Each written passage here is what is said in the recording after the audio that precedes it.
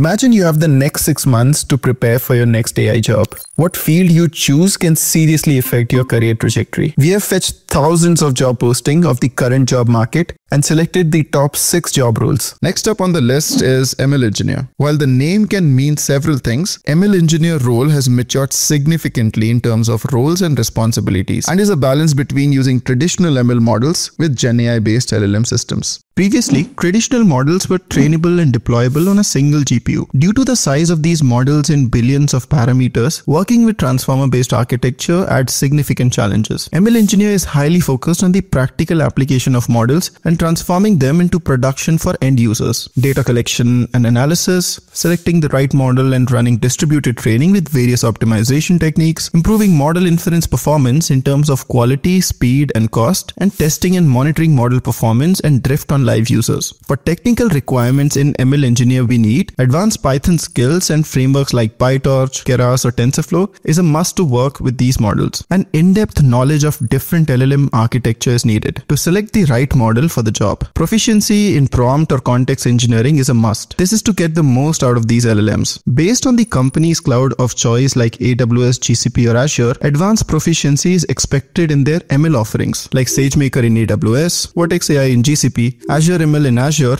or open source frameworks like MLflow. Classical ML models like XGBoost, Random Forest, K-means clustering, MLP is also a requirement for many. At the end, it's all about selecting the right tools for the right job.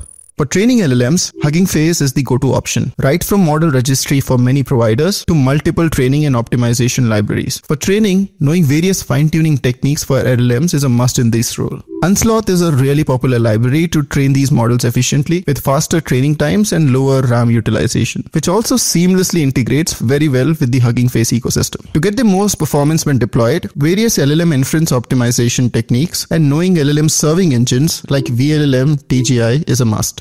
Finally, for CI/CD, basic to intermediate knowledge of DevOps with tools like GitHub Actions, containerization tools like Docker, and any model deployment platform can also be a requirement. Just like this, we are coming with detailed tutorials of major GenAI tools and frameworks in the upcoming videos. Make sure to like this video and subscribe to the channel to not miss an update.